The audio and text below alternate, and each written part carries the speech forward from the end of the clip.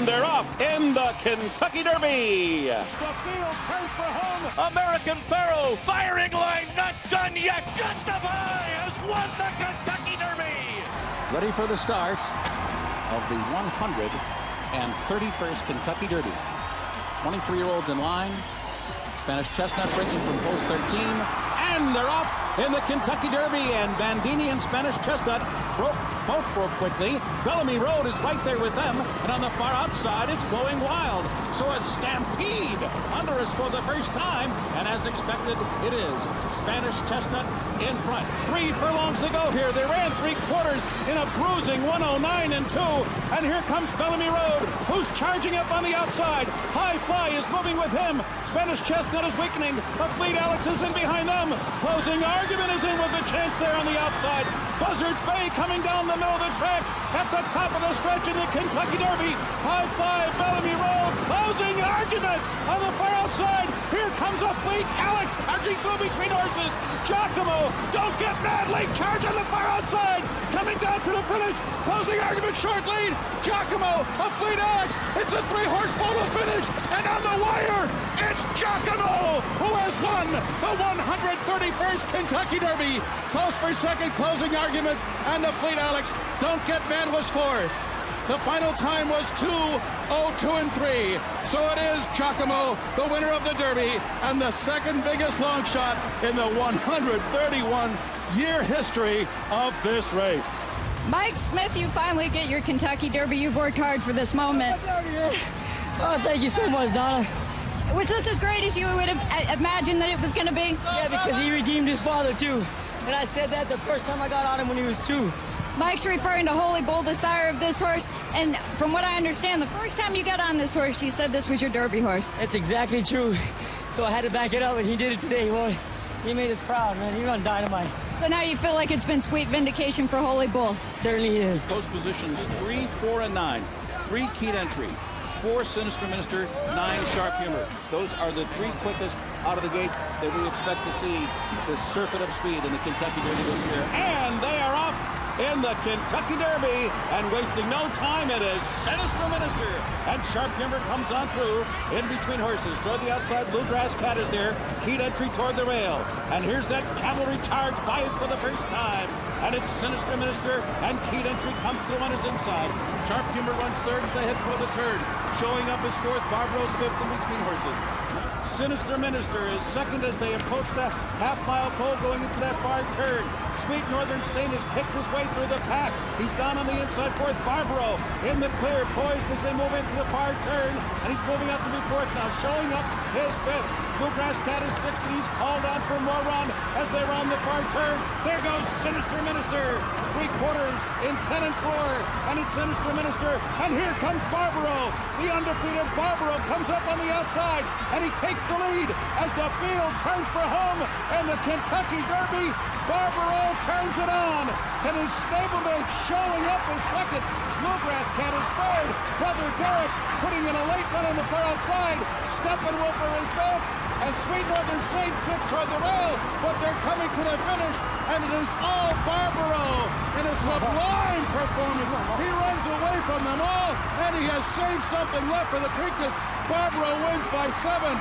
Bluegrass Cat was second. Steppenwolfer was third. 3-way photo for fourth. Boy, this was a terrific performance by Barbaro today. In the gate. And they're off in the Kentucky Derby. And it's Join of the Dancers racing for the lead. Musket Man has some early speed on the inside. Here's Regal Ransom with some speed as well. Beneath the Twin Spires the first time. Regal Ransom and Join of the Dance will vie for the early lead. Pioneer of the Nile is right up there. And then it's Papa Clem down toward the inside. He's now fourth. There's a party forwardly placed fifth on the outside. Flying Private is sixth. Freezing Fire in and among horses is now seventh. Musket Man is eighth. Dunkirk is ninth on the outside. Then farther back down on the rail, that is Atomic Rain, running in the 11th position, 2 lengths back.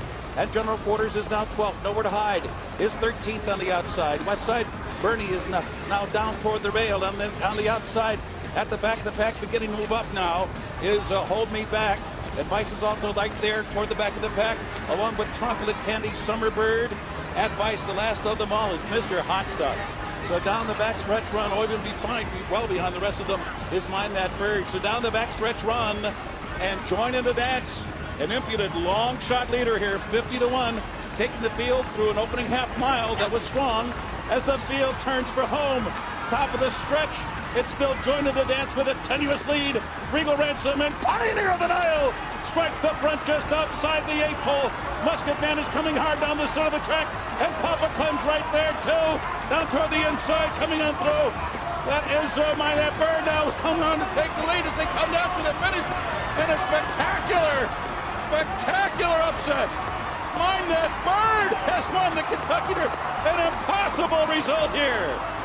And a three-way photo for second among Musket Man, Pioneer of the Nile, and Papa Club. Calvin Bow-Rail has done it again. Calvin Bow-Rail, that's what they call him at Churchill Downs for his penchant for coming through on the inside. We saw him do it with Street Sense, and here we saw him do it on Mind That Bird in the final strides, exploding through on the rail to pull a monumental upset at 50-1. 50-1. Mind That Bird and Calvin Burrell with a huge upset, the second biggest upset in Derby history. Calvin, oh my God. I love you, sweetie. You won the Oaks and the Derby. You just said I love you to who? My mom and daddy. Who are no longer with us. I went to you. Oh, Lord. I can only be here to see what I accomplished in my life. Calvin, I can't imagine how proud they would be of you. What's it mean to you to win your second Kentucky Derby in 2 years? It's unbelievable. It's been a long, long road, but it's paying off, baby. And here comes the Nick Zito long shot from Mento up to the outside stall. They're all in line. We're ready for the start. They're off in the Kentucky Derby. And American Pharoah broke okay. He's on the outside of horses, and Dortmund is out even better, and Carpe Diem is there, and Firing Line's in the early mix too. It's going to be Dortmund to set the pace here in the Kentucky Derby. Firing Line on the outside is second. American Pharoah is third to the outside of them, and they're rounding the far turn, and Dortmund is the leader. He's on top by a half length, and Firing Line confronts him, and American Pharoah has come under a ride as Firing Line takes the lead outside of Dortmund. Here comes American Pharoah, and he sweeps up on the far outside, and they're into the stretch, and it's American Pharoah who has taken the lead on the outside. In between horses, it's Firing Line. Dortmund is down at the rail as they come into the final furlong.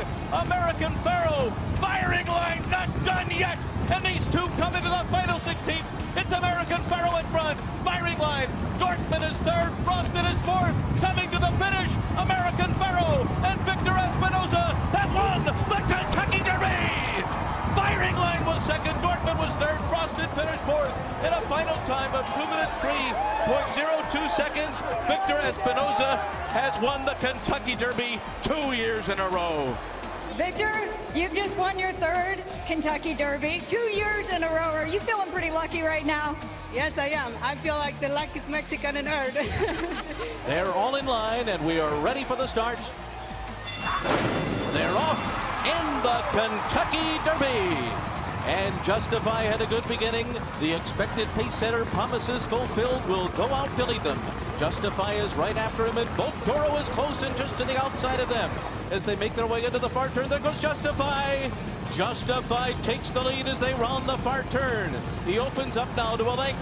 Voltoro comes after him. Good Magic is in the midst of his rally, and it's a 3-wide bid toward Justify as they make their way toward the top of the stretch. Justify and Good Magic start to pull away from the others, and they're into the stretch, and it's Justify and Mike Smith turning for home in front. Good Magic and Jose Ortiz a length behind as they come into the final furlong. Bravazzo's down the center of the track, and then Audible on the inside, who's now up in a third. Justify a 2-length lead as they come to the final 16th. Good Magic on the outside is second. Audible third toward the inside, then it's still Regard. They're coming to the wire. He's just awesome. Justify has won the Kentucky Derby. It was very close for a second. Audible may have got there inside of Good Magic.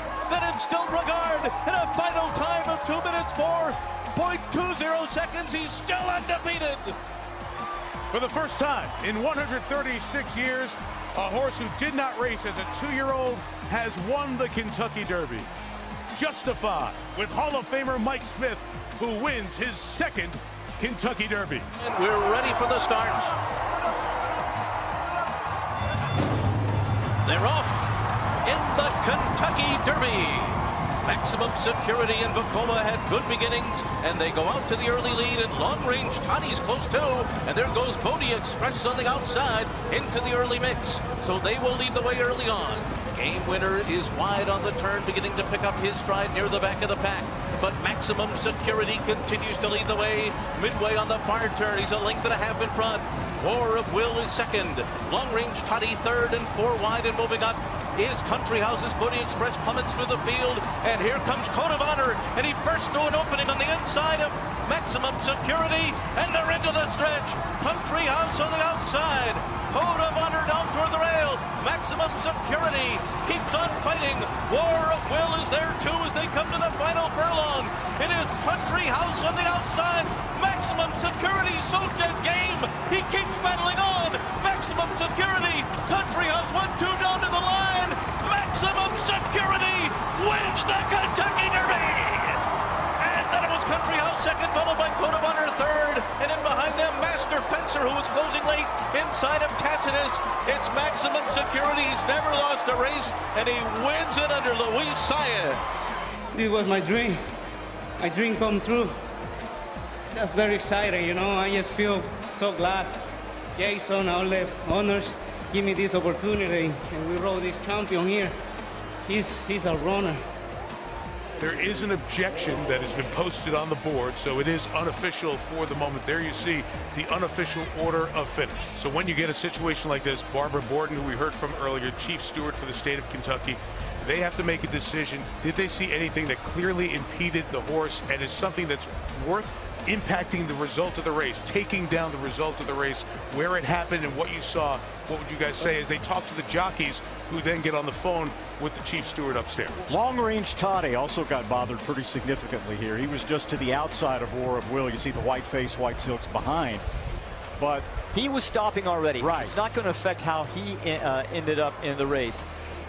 And to be clear, the objection is only with 7 and 20. Correct. Maximum Security, the winner, and Country House, who finished second. That's why those 2 jockeys are on the phone. Now there it got just a touch tight, but that's nothing. It's very hard for me to say that number 20 was impeded. I just don't think he was. And keep in mind, there's never been a disqualification from first in the history of the Kentucky Derby. We're waiting to see if Maximum Security, who crossed the line first for Gary and Mary West, has been disqualified, or will Country House at 65-1 be the winner of the Kentucky Derby? They disqualified him. They did. So for the first time in the history of the Kentucky Derby, the horse that crossed the line first has been disqualified. After the objection, Country House wins the Kentucky Derby with Flavien Prat at 65-1.